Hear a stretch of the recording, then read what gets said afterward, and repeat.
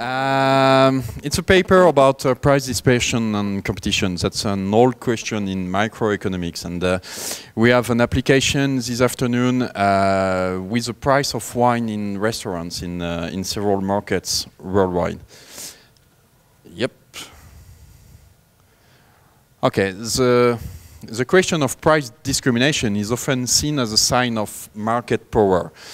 And theoretically, there is a relationship between competition and price convergence. Competitions implies price convergence. That's the main theoretical link that we can expect between competition and price conversion. And then concentration implies price dispersion. That's a traditional view in theory. But actually, theory is not so clear, and there are several arguments which imply that this relationship, this positive relationship, is not so that on the market you cannot always see this relation between competition and price convergence. And the empirical literature reflects this ambiguity. And I just took two, and in this literature, thank you, Olivier, in this literature, I just took two examples about airlines market. And in this paper, oops, sorry, in this paper, for example, okay, in this paper of Stavins in the Review of Economy and Statistics in 2001, more intense competition led to greater price dispersion, for example, but in the same market, airlines tickets, a negative correlation exists between competition and price dispersion. So the theoretical link is not so clear, and the literature, empirical literature, is also not so clear. So there is, given these empirical studies, there is a room for additional work on this issue. And the purpose of this paper is to give new insight on the link between price dispersion and market concentration for a differentiated market. This market is wines sold at restaurants. As far as we know, this analysis constitutes the only one on this market. And you can find some studies, sometimes a lot of studies, notably for airlines, for retail trade, for gasoline also, and a few sectors, but nothing as far as we know for restaurants, for example. And we have a unique data set of wine list, because we studied 70,000 Bordeaux wines sold in 5 different markets, as you can see. Los Angeles, we have London, we have Los Angeles there, sorry, Hong Kong, we have London, we have Paris, and we have New York. And we have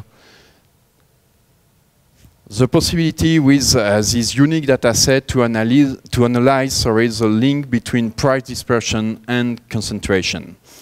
That's the main purpose of the paper, to analyze this link, but based on this database, we also can find the determinants of the price at restaurants. It's an old question. It's a question very interesting for journalists, but also for management literature.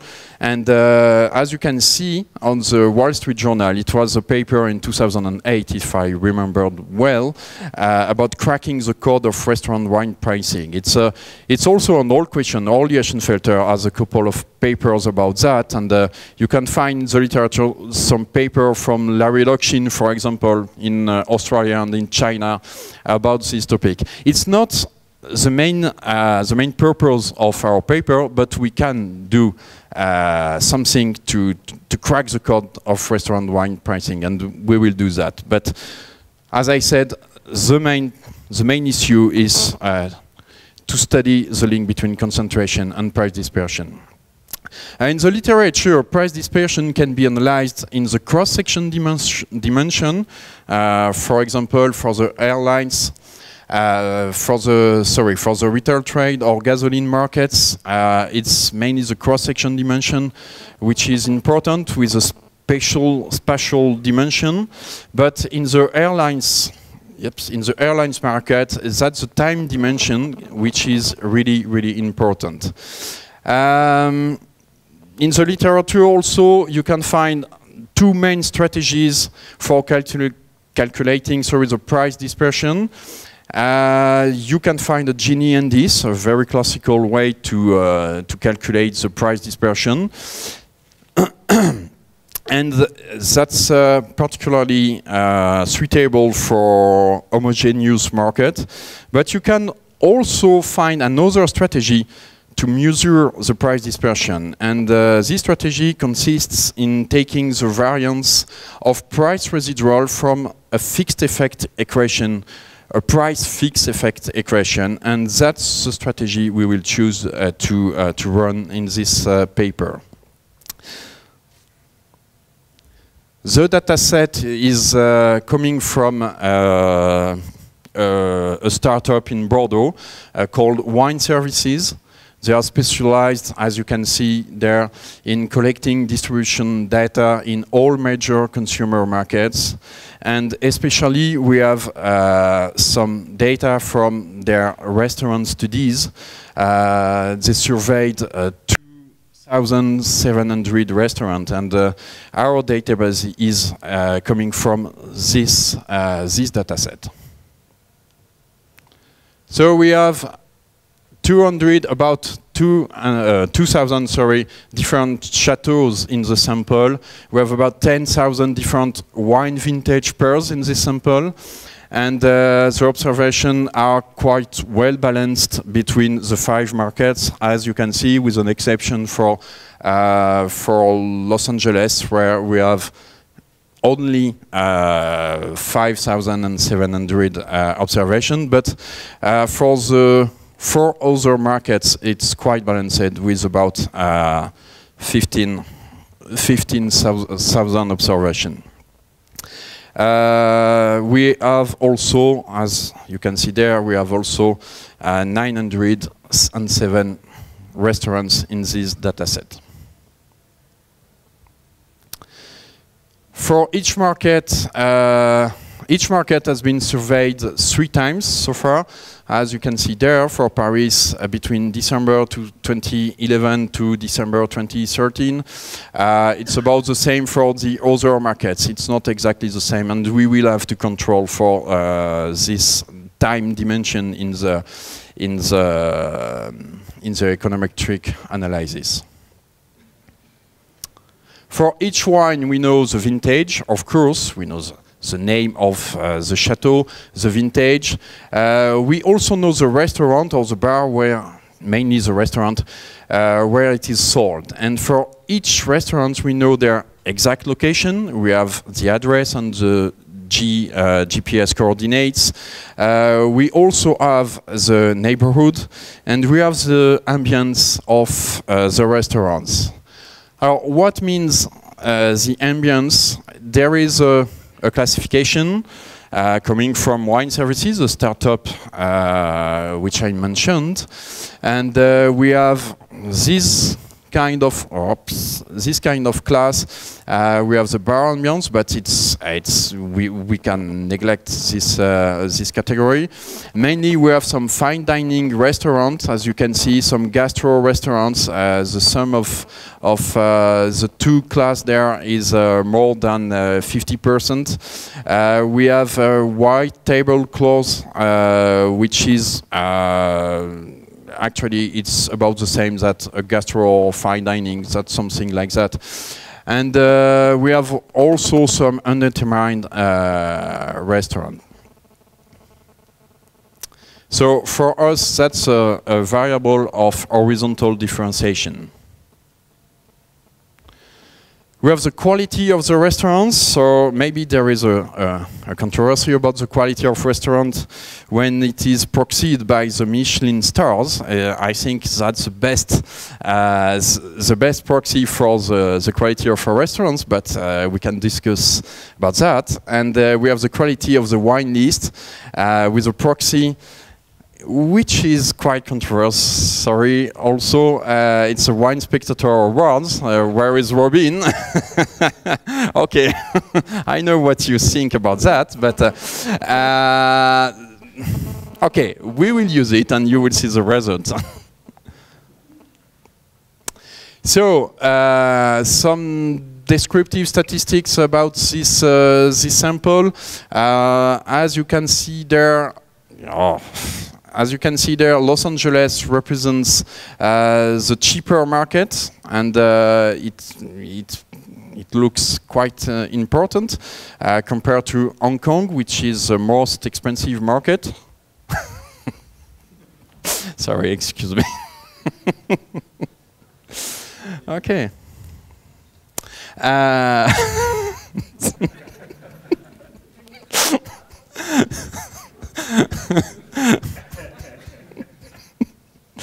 So, I don't know what I wanted to say. Okay, that's okay. Some other descriptive statistics.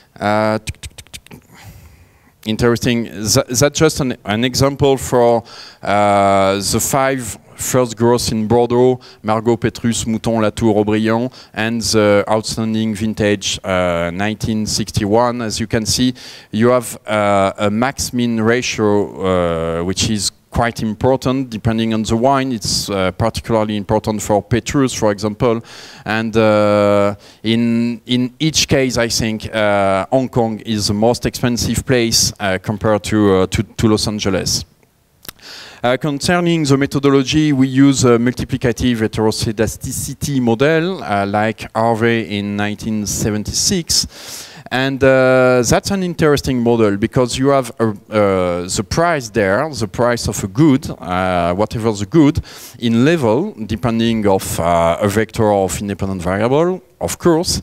But you can expect some heteroscedasticity because the variance of the price, then the variance of the residual, theoretically, contains a vector of explicative or independent variables, which could be the same as the vector x, but not necessarily. And the price has some explanatory variable, but the dispersion of the price has also some explanative variable. So that's interesting.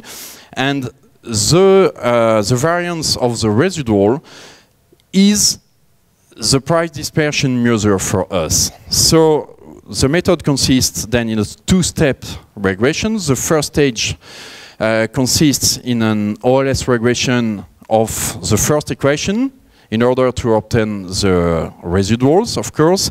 And the second stage consists in a regression of the log of the residual squared as an estimation of the variance of the theoretical residual. So it's something quite traditional in this literature, and you can find all the detailed methodology in Harvey 1977, and particularly you have to look at page 462.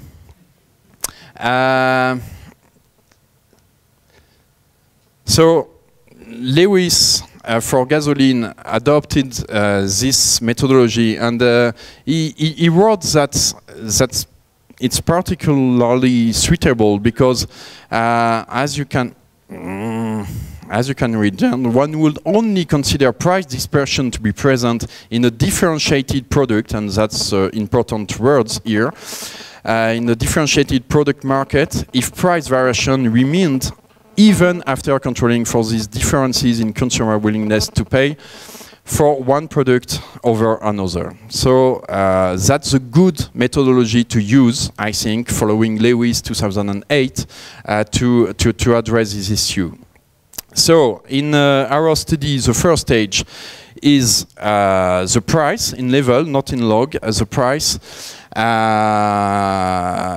the only fixed effect for wine, for vintage, for restaurants, and for time. You remember maybe the 3 years, the 3 dates of observation of wine prices in restaurants for each market. So it's a very simple model, and from this model we will keep the residual to go directly to the second stage. So the regression of the log of the residual squared. Here the variables are concentration, of course. It's a variable of interest in this equation. We use 2 concentration variables. Times wine I found in the considered market or neighborhood. Actually, we do not use the neighborhood at this time. We just control by a dummy variable for neighborhood, and we just consider the market. And times same category wine found in the list of the restaurant J. Another variable is restaurant ambience. Of course, ambience as an horizontal differentiation variable, and Michelin star wine spectator award as a vertical differentiation variable. As for the results, first equation is just to crack the code of restaurants wine price. It's not the first stage exactly. Okay, it's okay. It's not the first stage of the equation. It's just a kind of naive model, if you want, with a price in log, and we find no effect of the concentration in the neighborhood, and this is the neighborhood, to the price level at this point. But we find some effect of the vertical differentiation variables, as you can see, and especially the number of Michelin stars. And the more the number of stars, the higher the price, of course. We have some effect about the market. The reference is Hong Kong, and the prices are lower than in Hong Kong, as I ever said. So, more interesting maybe, the second stage and the price dispersion. We have a positive impact of the number, the times wine found in market, in the city I mean, and the times same category found in the wine list. So the internal competition in the wine list of the restaurant J. What does it mean? It means that competition implies higher dispersion. It's not the theoretical traditional result. The